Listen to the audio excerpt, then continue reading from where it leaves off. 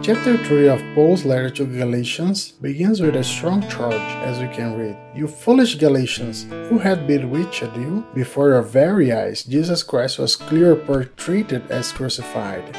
The word translated as bewitched means exactly the same in Greek. To Paul, a group of Christians from Galatia were like evil spell for a kind of harmful teaching, and it is recorded starting in verse 2.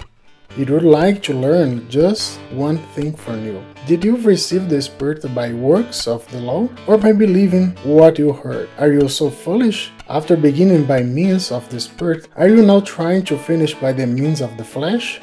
The disagreement core was salvation by faith or by works. The definition of each one is plain simple. While salvation by works teach a good behavior is the key point to be saved by God, salvation by faith teach that only faith in Jesus' grace is the assurance of man's salvation.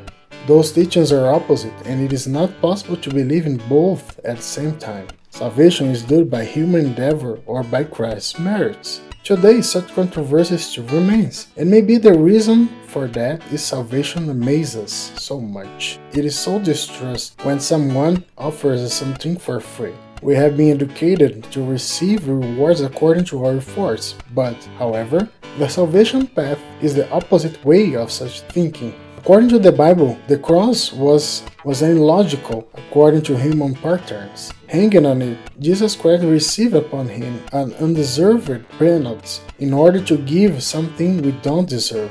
So, at the feet of the cross, salvation only happens by faith alone, based on the merits of Jesus Christ.